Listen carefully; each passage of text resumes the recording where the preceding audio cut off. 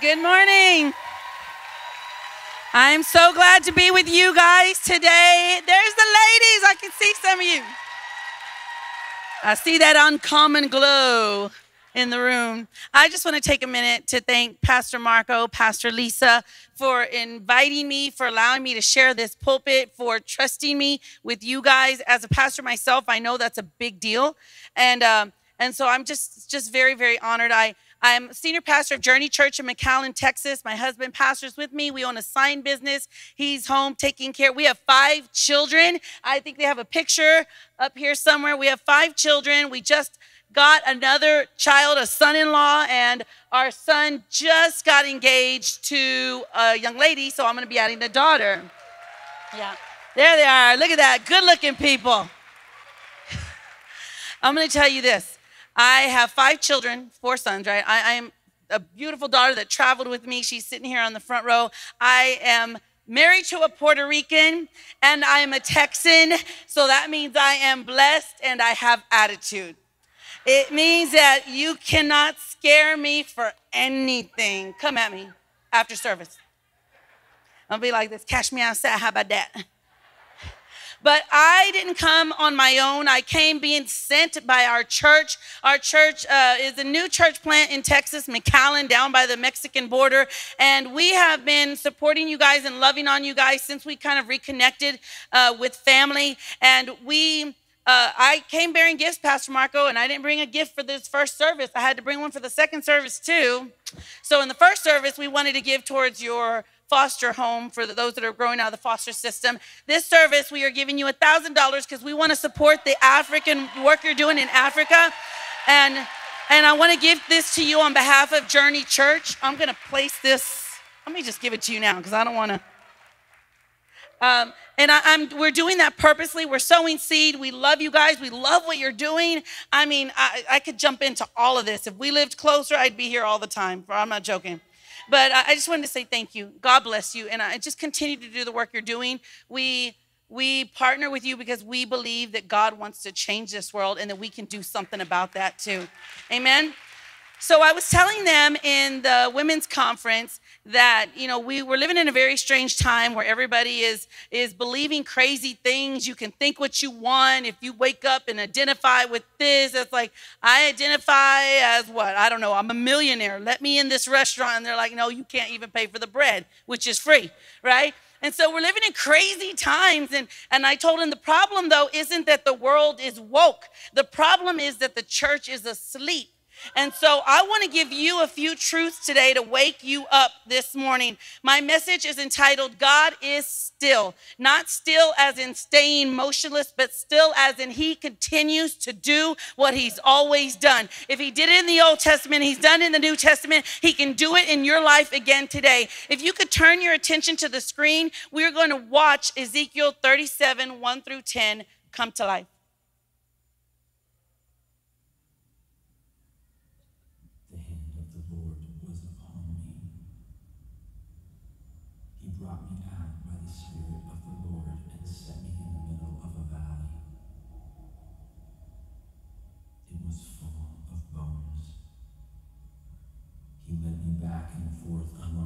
I saw a great many bones on the floor of the valley. He asked me, Son of man, can these bones live? I said, O sovereign Lord, you alone know. Then he said to me, Prophesy to these bones and say to them, Dry bones, hear the voice of the Lord. I will make breath into you and you will come to life. Then you will know that I am the Lord. So I prophesied as I was commanded, and as I was prophesying, there was a noise, a rattling sound, and the bones came together, one to one. I looked, and tendons and flesh appeared on them, and skin covered them, but there was no breath in them. Then he said to me, Prophesy to the breath, and say to it, Come from the 4 winds, O breath, and breathe into these slain that they may live. So I prophesied as he commanded me, and breath entered them. They came to life and stood up on their feet, a vast army. Come on, come on. Come on, the way I'm here to tell you this morning that God is still making bones into armies. Now, Pastor Beverly preached on this yesterday, so I don't want to rehash all of it, but I just want to remind you that we have the ability, anytime we read a story like this, to put ourselves in it. So either today you get to decide, are you the dead bones or are you the one calling the dead bones to life? Either way, though, there's good news, because we just saw that even dead bones get a second chance when the presence of God is in the room. Amen? And so today I'm asking you, who are you in this story? God wants us to learn from this story that that nothing is too hard for him. What appears like a hopeless valley of death could actually be a field full of possibility when our Lord is on site. You know, I was thinking about this. A lot of people, I'm this way. Everybody, remember, you know how there's this Ellen's favorite things or something like that, Oprah's favorite things, and everybody's, you get a new car and you get a new car, right? You know what I'm talking about? I never wanted to be in that audience. I always wanted to be the one going, and you get a new car and you get a new car. So today, you get to choose. Do you want to be the dead bones, or do you want to be the one calling out to the things that are dead and speaking life and commanding them to come forward? I told our young people, the problem with the church is that too many people are going to church and not being the church. And if you're bored in church, it's because you're not being the church. You can't be bored being a child of God. There's nothing boring about pulling people from hell to heaven. There's nothing boring about causing, someone's life to be transformed because you told them that God loves them. Resurrect the dead and tell me that you won't want to come back and check out what's going on, right? You're only bored if you're doing church, playing church, instead of being the church. And God is looking for a people, a generation. Is it you? Is it you? Is it your child? Is it your marriage? Is it someone that you know that is not only going to allow their own bones to come back to life, but is going to speak to others around them and see to it that life comes back into them? Some of us know how to shake the house when we rage in anger, but God is looking for people who will rattle hell with their voice, with their authority, because they know who they are in God. And is there anybody in this room that's tired of using your voice to curse? Is there anybody in this room tired of using your voice to speak death to, some people, you're so busy speaking so much death that you're causing the bones. And I just wonder if you understood the power that you actually hold, what your life, what your marriage, what your job situation, what your finances would look like. Whenever the Lord speaks, things happen. When God's people preach the truth, it causes things to rattle. When we speak our truth, we can rally a crowd. But when we speak his truth, we can release captives. It's completely up to you. You get to choose today. I think sometimes we walk around earth and life and go, we really think God put us on this earth to wake up, go to work, go home, watch a game, go to sleep, wake up, go to work, listen to her nag, go home, wake up, go to work, watch it. You know what I'm saying?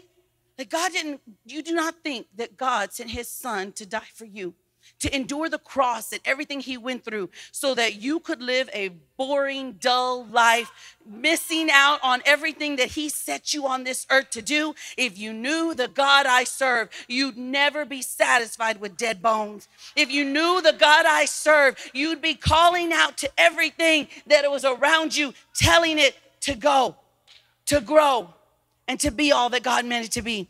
Many years ago, I was on a missions trip to Dearborn, Michigan, and that's the largest Muslim community in the United States. And when I say largest Muslim community, you go there and everything's written in another language. You hear the call to prayer. It's like you're in another world. 60-year-old men with 18-year-old wives. The wives have to go in the house. This is America, okay? This is Dearborn. And so we were there. We got there. I was going to go to wash my hair. I put it in the blow dryer, and the whole house went out. And I was like, oh, great. I shorted out the whole house. Well, come to find out, it was when, do you remember, this was about 15 years ago, when the whole Northeastern board went out? Like the whole Northeast United States went out. So we were there. It was like being in a real missions trip. We had no running water. We had no electricity. And we were finally going to get our day to go out and reach out to the Muslims in the community. And we start to go outside, and it starts to rain. If you know me, I can handle not eating. I can handle not sleeping. But you put me in a hot room or make me hot when I don't want to be, and then you see a whole nother side of Penny.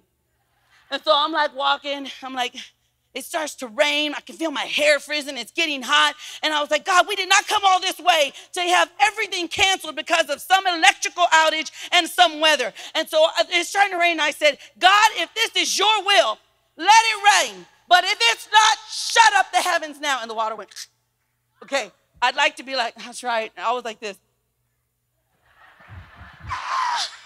Did you see? Everybody went, and then we kept walking. And it started to kind of rain again. And I went, I said stop. And it went, shh. And I went, I'm trying to tell you, you have more power in your voice than you can imagine. And I want to challenge you to not use your breath to only prophesy to dead bones, but call back the dead bones, not just in your life, but in your family, in the world, in this church. Tell me who's going to have more authority, who's going to have more compassion, who will have more influence with drug addicts than an ex-drug addict. Who will have more influence with someone coming out of the LGBTQ community than the one who walked through it and came out by the power of God? I'm telling you, God is looking for people who are ready to rise up, but also who are ready to call out. He sent Moses back into Egypt to set captives free. He sent Paul, a former Pharisee, back to open the eyes of the blind because Paul knew what it was like to be blind. Don't discount yourself because all you can see is dead bones, because God sees so much more. The world is calling people to come out of the closet, but God is calling his church to go back into the closet, into the prayer closet. I'm telling you, if you take some time away from TikTok and stop watching that game and stop playing that game and stop looking at that novella, we might get something done, church. I wasn't supposed to talk about that. So don't talk about that. The thing is, he asked them, can these dry bones live? When God asks you a question, he's not asking you. God gives us tests, but not to fail. He gives us tests to assess where we are. He was asking him a question that he already knew the answer to. He was wanting to see if Ezekiel knew the answer. God's wanting to see if you know the answer. Can he, will he, could he? Absolutely. I told the ladies, I never doubt what God can do. What I doubt is, can he do it through me? Can you understand? I know he can raise the dead, but can he do it through me? I know he can change the world, but can he do it with me? I know he can transform lives, but could he use me? And God is saying today resoundingly yes. In case you don't know what the answer is to the question he's asking, the answer is Jesus. Jesus is the answer to everything. If you have a problem in your marriage, the answer is Jesus. You have struggles in your finances and in your health, the answer is Jesus. If you're battling addiction, the answer is Jesus. If you have a stain in your carpet, the answer is Jesus, because he knows how to get those out too. That's what he says. He washes things white, right? I threw this one in. I have this one written down because it's important to me. If you don't know the answer to MC squared divided by 1.3 million, the answer is Jesus, because that's demonic. Do I have any math teachers in the room? Any math teachers? Anybody that loves math? We will be doing deliverance after service. I'm just joking. I'm like, math, that's a dirty 4-letter word. When you step into a situation, man, God is not looking for you to assess it. He's looking for you to do some damage in the kingdom of darkness.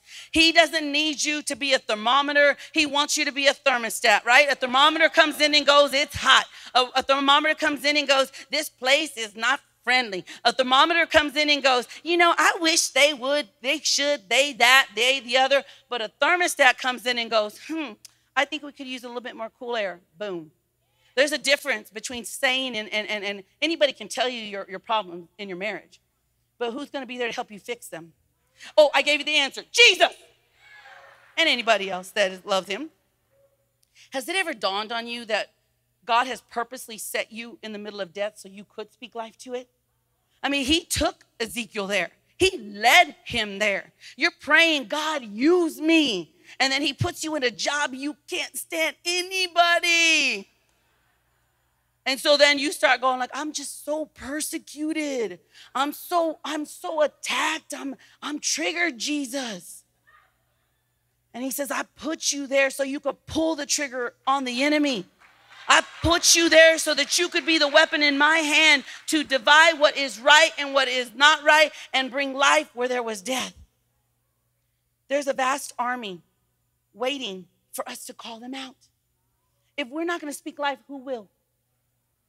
Who will? Who will? If you're not going to bless your children, who will? If you're not going to be kind to your spouse, who will?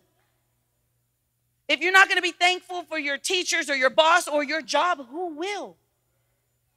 If you're not going to push away from the cookies, who will?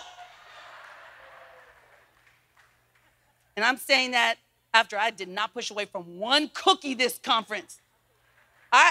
You know, Pastor Beverly, she is very outgoing and outspoken. I shut her up just because she was like, this girl's eating a lot of cookies.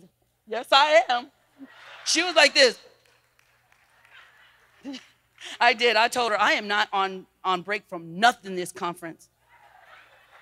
I'm going to eat everything put in front of me. Sorry. Here's the thing, though.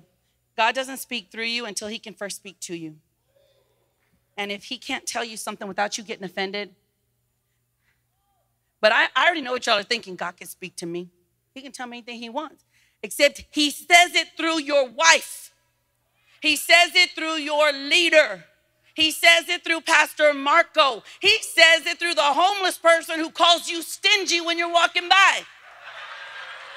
See what I'm saying? Have you ever felt like that? Like, I think I know what Satan's voice sounds like. It sounds just like my husband. Not me, Pastor Marco and Pastor Lisa. You didn't hear that. Right? You can't speak God's word if you don't know God's word. And we are commanded to speak his word. If you will say what he says, you will see what he says. But you better be careful with that. Because we spend sometimes too much time talking about the grave than we do talking about our God. You know, we all know somebody would be like, ooh, look at these bones.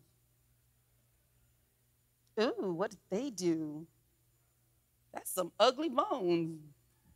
Why are their bones like that? You know what I'm saying, right? If I had been here, I wouldn't have left myself laying out like that. I would at least died like this. There's always somebody talking about the grave. But who's going to be talking about their God? Right? I'm sorry, I can't. I don't have time. Just keep me on track. I read this quote. I thought it was so good. We are giving the world an explanation, but they are starving for a demonstration. Come on. Anybody willing to say, God, use me? We are so powerful, more than we realize, that we forget that the Spirit hears even the quietest prophecy that we speak. Even the whispers of the heart. The issue is many of us are prophesying dead bones in quiet tones, and we think that nobody knows. I'll give you an example. You're looking at your wife, and she's like, a few of them do like, you know that? And you didn't do this, and you didn't do that, and you didn't do this. And in your mind, you're like this, dead bones. And she goes, what was that? I said, them bones, girl, your cheeks are looking good. Is that contour is working? And then you wonder why you done called her dead bones to her face, to your mom, to your friends, to yourself. You're prophesying dead bones, dead bones, dead bones. And then you think because it's in quiet tones, but the enemy's got ears. And you've got life or death in your tongue. So it doesn't matter if you go, dead bones, or if you go, dead bones. They still hear. You can't prophesy dead bones in the dark of night and expect a mighty army in the light of day. It just doesn't happen. I told Pastor Marco that God really gave me a word, and I'll let him share that with you if he feels like it's from God in the longer sense. But I really do feel like this is a season for the way that he's going to use you guys to call back prodigals that were in this house. And he can say whatever he feels like he wants to say about that. God took something that was once alive, and he is now bringing it back from the dead, and he can do the same for you. God is still wanting to use you, either by raising you back to life or using your voice to do that for someone else. The next thing is this, that God is still turning water into wine. I want to read this passage in John 2. It says, on the third day, a wedding took place in Cana in Galilee. Jesus' mother was there, and Jesus and his disciples had also been invited to the wedding. When the wine was gone, Jesus' mother said to him, they have no more wine. Woman, why do you involve me? Jesus replied, my hour has not yet come. His mother said to the servants, do whatever he tells you. And I was already starting to giggle, like, because I know what I'm about to tell y'all. I think the Bible's awesome. It's powerful. It's life-giving, but it's funny too. It was funny too. Okay, did you hear what he said? He's like, woman, why are you bothering me, right? And she's like, do whatever he said. So why? That doesn't make sense. It's like if there's a couple of sentences left out. So this is my interpretation of how I think that conversation probably happened. I think it was more like this. Vieja, ¿por qué me estás molestando? And I think, like a mom, she went, ¿Cómo que vieja? Now, I don't speak Spanish, but I Googled that. And so she goes, ¿Cómo que vieja? And I think that whatever happened in between was the mom look. You know what I'm talking about, right? He's like, why are you bothering me? I'm at the party, Mom. And then she was like, you know, that look was like, when I tell you to do something, you don't ask questions. Jesus was a saint, but Mary, she had to have some kind of strength to like raise up the Savior. And I think she gave him that look and he went, and then she goes, do what he tells you. See what I'm saying? You see it now? Do you see it now? It didn't make sense before, but I just clarified. The Spirit told me. God, please don't send me to hell over a joke like that. That's funny to me, though. For real, that's funny to me. Verse 6, nearby stood 6 stone water jars, the kind used by the Jews for ceremonial washing, each holding from 20 to 30 gallons. Jesus said to the servants, fill the jars with water. So they filled them to the brim. Then he told them, now draw some out and take it to the master of the banquet. They did so, and the master of the banquet tasted the water that had been turned into wine. He did not realize where it came from, though the servants who had drawn the water knew. Then he called the bridegroom aside, and he said, everyone brings out the choice wine first and the cheaper wine after the guests have had too much to drink, but you have saved the best for last. Oh, could I submit to you that maybe you guys are the best that was saved for last? You're asking yourself, God, why am I alive in this time? Why am I having to go through this pandemic? Why am my children having to battle all this craziness in their schools? Maybe, just maybe, God saved the best for last. I am not worried about this generation. You want to know why this generation is being so beat up about their identity? Because the devil's so stinking afraid once they realize who they are, what's going to happen. I'm telling you what, do not, when we have our kids, our school, back to school prayer at our church, we never pray, ay, Jesus, I take care of mi hijo. Don't let no demons come around him, even though everybody thinks he's the demon. But okay, no, protect him, Lord, and Jesus, and keep him from the bad people. Now, we don't do that. This is what we pray. God, make our kids dangerous to darkness. Send them into the schools. Set it on fire for Jesus. Don't let them be afraid. Let them walk in boldness. Let them walk in courage. Let them know the word. Let them raise the dead. If you are raising your child, I told the mamas, and I'm going to tell you daddies too, because somebody's got to lead this house. And if mama's leading it wrong, somebody needs to step up. If mama is leading them to be cucuy of everything and everything, somebody needs to stand up and say, that will not happen in my house. As for me and my house, we will not serve fear. We will serve the Lord. Thank you very much. Oh, man, I am so sorry. Y'all going to be having so many counseling sessions after this. I'm going to be like, well, I told her, what's wrong? He's in the hospital because he tried to tell me. I told my wife, you are not going to be. Don't be blaming me. Don't be blaming me. But before I get into the whole miracle of what just happened, though, I want to say this. Notice verse 9, how it says that the master of the banquet tasted the water, but he didn't know why it had turned to wine. Like, he didn't know where it came from, but it says the servants did. Come on, there's a whole message in that. There's a whole message. You want to know why it's not good enough just to come to the church? Because you're supposed to be the church. And part of being the church means you work and do the stuff that needs to be done. So if you've been, can I just say this? And if they don't like it, they don't have to invite me back. I'm sorry. But if you've been coming in here already 2 years and you're not serving somewhere, something's up with your heart. Because you wouldn't do that. You wouldn't be driving somebody around in your car for 2 years if they never offered to pay gas.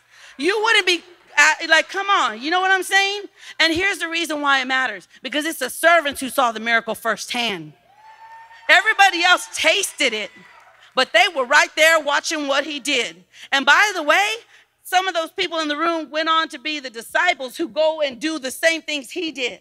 So yeah, sometimes the best miracles happen in the nursery. Sometimes the best miracles happen when they're ushering or when you're behind the scenes in the sound, when you're doing the media and the PowerPoint. Are you missing service? Absolutely not. You're supposed to be spending time with Jesus on your own anyway. You might have missed the message, but this thing we have some, y'all got Hollywood up here. You could watch this thing on replay at 2 in the morning if you wanted to.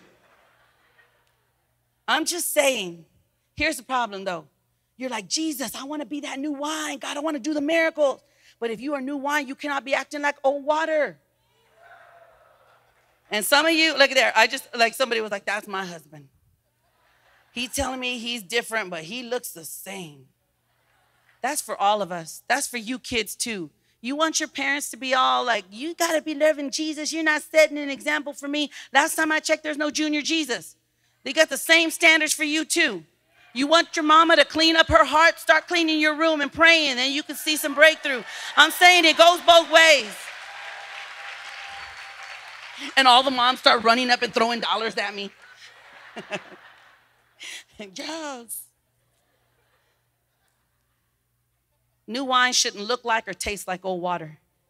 I don't even like Dr. Pepper with ice at restaurants because if it comes to me watered down, I'm sending it back. And that's the problem, isn't it? Some of you don't know if you're wine or if you're water. That's another sermon. But maybe you're here thinking, but you know what, Pastor Penny, I want God to use me. I'd love him to pour something new into my life. But I'm like that. I'm not that jar. I'm not that jar. I'm broken. Like I tried this Jesus thing and I'm here by just the skin of my teeth. I can't tell you that I love God because I know I do, but then I know that at night I'm probably still going to look at that pornography and I hate it and I hate the way I feel and I'm here hoping against hope that he'll do something. I do love Jesus, but I'm so addicted to this thing that nobody knows about. I do love Jesus, but it hurts so bad and sometimes it feels like cutting is the only way to fix it. I do love Jesus, but I'm broken. How could he even ever think of putting wine into me? Let me say one thing for cutters, by the way. I've worked with young people who do this. It doesn't work, and I'll prove it to you. If it worked, you'd only have to cut once. But the fact that you have to do it more than once tells me it didn't work. So why don't you talk to the one who took the ultimate cut for you and be healed once and for all? So in case you're sitting here today and you're wondering like, am I too broken? How is God going to put new wine in me? I want to tell you about a Japanese belief. They call it wabi-sabi. And what wabi-sabi is in the Japanese culture is you can take something ugly and find something beautiful in it. They'll find, if the rocks are messed up and one leaf falls, it's not perfect, but they say wabi-sabi.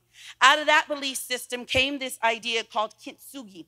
And what kintsugi is an old Japanese technique where they repair broken objects by filling them with gold, like there's a kind of a binding powder and gold dust and different lacquers. And basically what they're saying is that it's actually more beautiful put back together. And they don't even try to hide it. They want to put the breaks on display. They say that's a part of the story of this cup or this jar. And I have some pictures up here of what kintsugi looks like. Isn't that beautiful? That means that cup was broken and they put it back together with gold. It's considered highly valuable. Except Jesus isn't putting us back together with gold. He's putting us back together with red from the blood that he shed at the cross. I'm telling you, Jesus loves broken things because he's the master builder. I know for men, though you're like, I don't want to be pottery. I don't want to be like a little teapot. Okay, so let me give you an example. You remember the show, one of my favorite shows growing up in the 80s, Karate Kid? Okay, do you remember how he was like, I want to look karate? And Mr. Daniel-san, right? Mr. Miyagi, he's like, hey, well, wax on, wax off. Stand on the floor. So Daniel gets really mad, like, I've been doing all this stuff. I thought you were going to teach me karate. You haven't shown me nothing. I'm leaving. And then here comes, show me. Wax the floor. But I can do the whole voice. I'm really trying hard not to because I'm short on time. But I can do the whole scene for you. So do it. So after a while, he goes, wax on, wax off, does the whole thing, and then he goes, all right, show it to me. And then he starts, hi, and then hi, right? Okay, that's your kintsugi, guys. You're over here thinking like, why God's got me doing this and why I grew up with no father and you expect me to be a good father. I didn't have no example. You over here want me to be a good husband. I didn't even know what it was to be a man. I'm still trying to figure it out. What do you want me to pay the bills? I don't even know how to balance a checkbook. I don't have a degree. And I'm telling you, if you will take every little thing that God tells you to do, even if it seems small and insignificant, even if it seems like just say, I'm sorry, even if it means just showing up faithfully to the house of God or signing up for discipleship, it doesn't matter. Do it and do it faithfully, because you're going to come up to a place one day where the devil's going to go, you can't, and you're going to go, ha, ha. I'm saying, I'm telling you. Mary had a desperate faith, which caused God to deliver faithfully. I'm telling you, what she did there, what they did there was, this water's good, but it's not in the best form for what we need it for. Just because a leader corrects you, just because your parents tell you something you don't want to hear, just because a boss critiques you, doesn't mean they don't see value. Actually, if they're willing to get in your face and tell you something you don't like at the risk of the relationship, they're saying, kintsugi. They're saying, I see something in you, but we got to put this back together right. Because you can be some really pretty bones laying on the ground. You can be a nice, cold, fresh cup of water. But this is a party going on, and we're needing some wine in this place. We need something that's going to change the atmosphere of this room. Will you step up to the plate? Discipleship is allowing somebody to speak into your life and agreeing to not get offended by it. Some of you need to sign up for discipleship. If you don't know how to be a good husband, there are a lot of good husbands you can follow, but you have to humble yourself to do it. You don't know how to get out of depression, there are a lot of upbeat people that you can follow. I think there is a real thing called clinical depression, but I'm going to tell you this. A lot more of it is just a lot of people talking negative, a lot of people just agreeing with the devil on a feeling, and we were never called to follow feelings. We were called to follow Christ. Amen? I told the ladies, Jesus didn't come to give a diagnosis. He came to deliver you. So quit giving people diagnosis when God says they can be delivered of something. And the last thing is this, that God is still giving beauty for ashes. I'm going to read this verse in Isaiah. It says that the Spirit of the Lord is upon me because he's anointed me to preach the good news of tidings to the poor. Verse 2, to proclaim the acceptable year of the Lord, the day of vengeance of our God, to comfort all who mourn, to console those who mourn in Zion, to give them beauty for ashes. If I could have my lovely assistant. Here's why this passage in particular matters. Because when we hear that, this is the picture we get. We're going to use the water to wine, but beauty to ashes, okay? Let's pretend like this is everything you've ever done wrong. This is your mess ups. These are your heartaches. These are the things done wrong to you. This is where you've fallen short. These are your secret sins. These are the things you try to hide. This is all the junk that happened in your childhood. And you're looking at this and you go, he's going to give me beauty for ashes. And so you come to church and you pray a prayer, and what you're hoping is he'll do this. Yeah, right? Takes the water, gives you the wine. Except that's not exactly the picture we need to have in our eyes, in our mind. Because this says he's completely removing. If you were raped, now you're not raped. That's not what God says.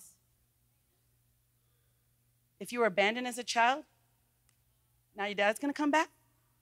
He might not. You had an abortion. Is the baby going to come back? Maybe not. And so then what happens is you go home and you start to realize, I'm still stuck with this sadness. My baby's still not alive.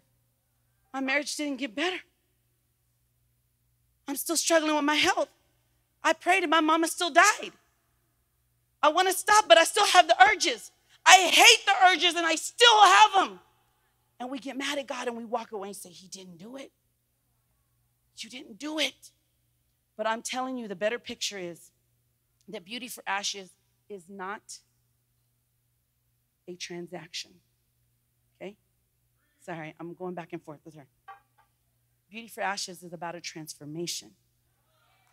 It's about saying, I'm not going to fix things the way you think. I'm going to take what you think is broken and ugly. I'm going to take what you think is wasted, what is nothing, and I'm going to turn that into something. What he's saying is, I'm not going to give you beauty in exchange for the ashes. He says, I'm going to give you beauty in the ashes, out of the ashes.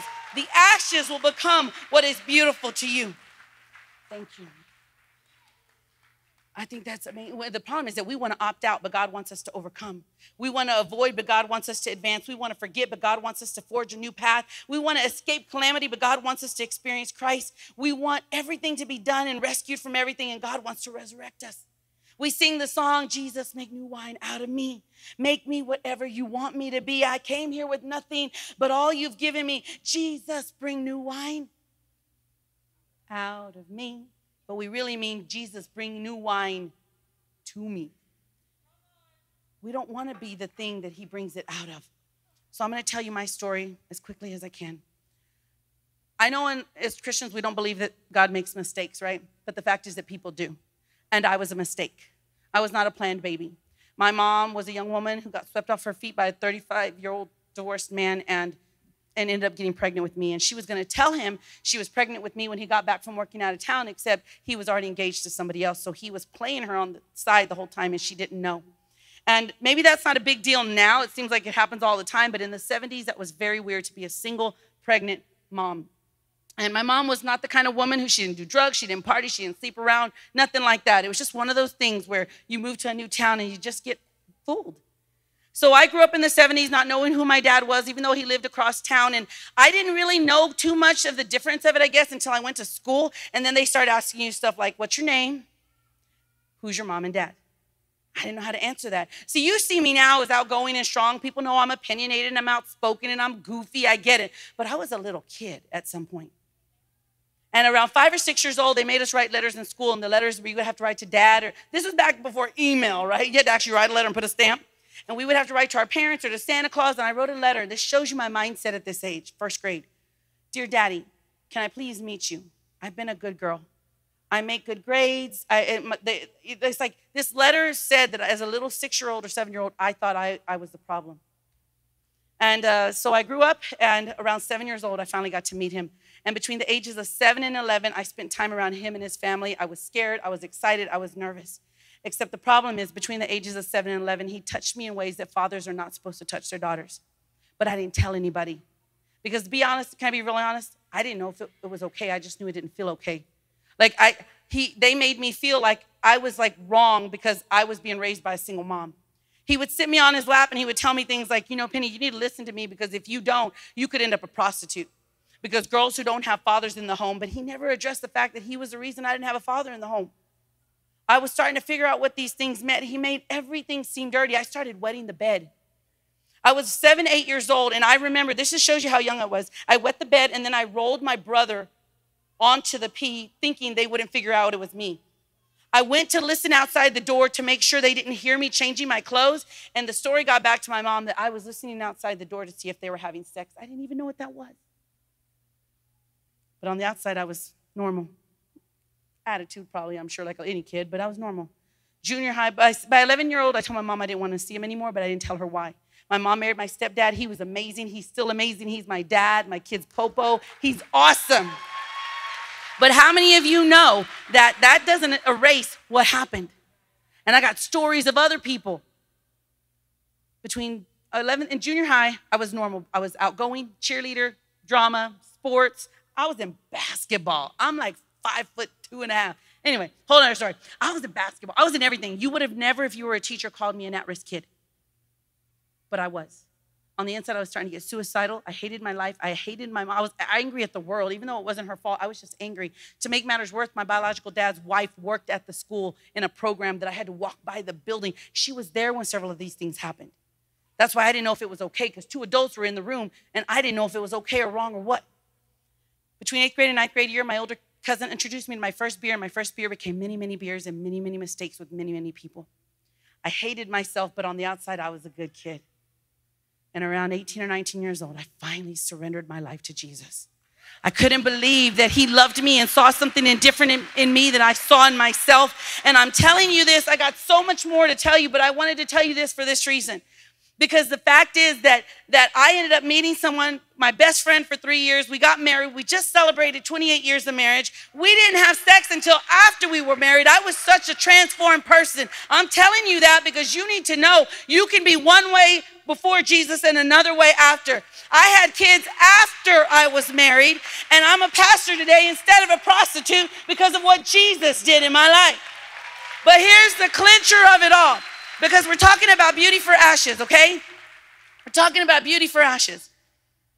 I ended up, fast forward, I'm a pastor. A lady comes to me and she says, Pastor, I'm a school district nurse. I'm going to go speak in all these schools, but I'm going to go to this one school. I'm going to be talking about sex and STDs and blah, blah, blah. You're good with kids. Can you inspire them? Just 10 minutes. I said, sure. I show up. They said, oh, she's in the hospital with open heart surgery. Can you speak for a whole hour? I was like, okay. And then, can you do that 6 times? So you want me to speak for basically 7 straight hours? I mean, lunch and straight hours? Yes. On the fly, I had to think of something to say to kids in a public school, and I couldn't mention Jesus or God. But I had to talk biblical principle because I wasn't going to leave that whether they liked it or not. So I told my story. That's all I could think of. I told my story of what happened and how God changed me. And they had such a response. They invited me to another school and to another school and another school. Next thing you know, I was speaking in the entire school district to every grade level, 6th, 7th, and 8th, in junior high and some high schools. I was speaking in colleges. And this was outside of pastoring. But here's the clincher. It wasn't too long after it, this is about 10, 11 years now, about 4 or 5 years into it. I was just doing it for free. Whenever they asked me, I would build teams. They were coming to me. Can you get people? I'm like, I'll bring you speakers. I would call every youth pastor I knew, every pastor I knew. I had nothing but Holy Ghost-filled team of people going in, speaking biblical principles on self-esteem and sex and you name it. And they came to me one day and said, are we paying you? I said, no. You know what? We need to. What's a good amount? I'm like, I don't know. And they're like, how much this? I'm like, okay. If you feel like it. Let's just say that's only gone up since then. During the pandemic, I couldn't go speak in person, so they had me speaking on video to kids. I had parents calling me saying, I walked past my kid's room and I could not stop. I couldn't walk away. I had to sit and listen to your whole thing through the video screen. And they paid me more to do it while I sat in there with my pajamas from the waist down talking about Jesus. This year, I had teachers calling me in, just come tell us about God and tell us how to stand against fear and COVID. I'm like, okay. I've had schools call me in because girls are cutting themselves and demons are literally controlling them. 4 men couldn't hold a girl down. Why did that happen? Because I'm so cute? That is obviously one of your thoughts, I'm sure. But it's not. Is it because I'm a great speaker? No, there's a lot of people who speak way better than me. It's because I was molested. It's because I wasn't wanted by my father. It's because I grew up feeling lonely and depressed and suicidal and had a smile on my face the whole time. It's because I made stupid mistakes, blaming everybody from God to my father to my mother to everybody, until the day I realized I had one choice, live or die, and Jesus said I could live, and I chose it. And as a result, beauty came from ashes and some money. Stand with me. Stand with me, please. We're going to make this quick. I need, if you're a prayer partner, prayer team, come on up.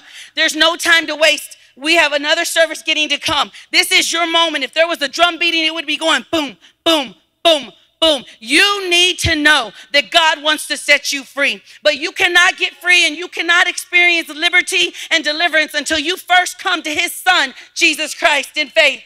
So you got to do it his way, but if you'll do it his way, he'll transform your way. I'm telling you today, the best and first decision you need to make, if you haven't already made it, is to give your life to Jesus. If you're in this room and you're ready to do that, come. And I'm going to say this specifically to men. I want you to come if you have not given your life to Jesus, because you're our leaders, you're our fathers, you're the husbands, you're the ones who are going to transform entire generational lines.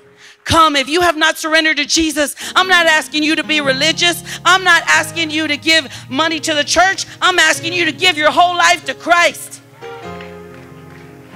Just come. Come, if you need Jesus, if you're struggling with identity issues, you can't positive think yourself out of that. You have to be delivered through faith in Jesus Christ. And here's the second altar call. Look, I heard Pastor Robert say this. If you don't feel like you can walk up to the front right now, or maybe right now you're not ready and you go home later and you start thinking about it and God does something, you can always reach out to igotsaved.com, right? And let them know. They'll find you. Please come up here. We've got people ready to pray for you. But the second altar call is this. If you're ready to be used to shake up hell with your voice, if you're ready to let God rattle some bones in your life, if you're ready for God to turn water into wine and beauty into ashes and to use you in spite of feeling broken, you come. You come, because we want to pray with you. We want to pray with you and see you walk out victorious.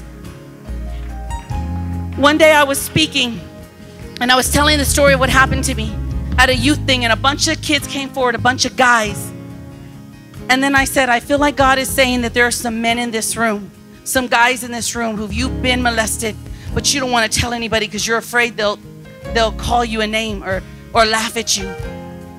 And I said that, and all these boys started heaving and crying. And I'm saying it again to you today. If you're in this room and you need healing, just come, because God doesn't want you to carry that the rest of your life. I was able to leave that event and tell my mom, don't ever feel bad that you didn't know. Don't ever feel bad that you didn't see it. Because what the devil meant for bad, God turned around for my good and for the good of many. Everything that was meant for bad, everything that you experienced that was bad, God will transform. Surrender it to Him today. Amen.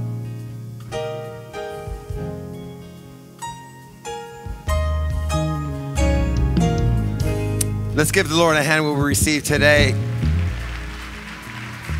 How many received that word that God takes all of our pain, our hurt? And I love that picture of putting gold in there, but you know what God does? He puts Himself in you to repair you. His DNA, His love, His power, His wisdom. And there's no one here that's too broken. As a matter of fact, the more broken you are, the more of God's grace you'll receive. Okay, so God specializes in our hurt, our pain, and our brokenness. Let's receive it. Now, let's receive the love. Let's receive the forgiveness. Let's receive the infusion of God's Spirit in us to make us what we should be. He has a plan for your life. You know, Penny never knew that God would use all that pain, and she's speaking to over 10,000 teenagers every single year because of her pain. See, the enemy thought he was going to take you out, and God says, no, I'm going to turn it into a testimony for me of what I can do with someone that's broken and hurt. We're going to pray, and prayer is powerful because prayer allows God to pour into you. Without prayer, you're not given permission. Prayer gives permission. Prayer is not for him. Prayer is for you to give God permission. So when you begin to pray, you're giving God permission to come and set you free, heal you, restore you. And this is what he does. He now says, my plan will begin to unfold in your life. We've seen enough of the devil's plan. It's time to start seeing God's plan for your life. Come on. So let's pray. Let's pray. Repeat after me. Well, I'll even help you pray. Let's pray together. Say, Jesus, I come to you now. Save me. Forgive me. Make me new. Fill me now with your Spirit, with your presence. From this day forward, I will live for you and allow your will to be done in my life. I thank you, Lord, for not giving up on me, for dying on the cross for me, taking all my pain, and then giving me your healing, your freedom, and your purpose. I am saved, I'm born again, and I am a disciple of Jesus Christ. In Jesus' name, I pray. Amen. Let's give a hand for everyone that's here, gave their lives to the Lord. Everyone that's here, your next step is starting at the Way Church at 1 o'clock, which is right after the service. We'll be starting our first Spanish service. If you want to be here, that'd be great. Love to see you here. And also this weekend, Wednesday night we have service, but this weekend, October 2nd, we will be at Orange Show at 7 o'clock Saturday, and we're going to do the crusade. Love for you to be there as well. Bring somebody that needs Jesus, and we'll see him get saved at the crusade or Wednesday night. Love you. God bless you. Remember, this is God's for you. There's no one can come against you. If you know someone that speaks Spanish, call them up.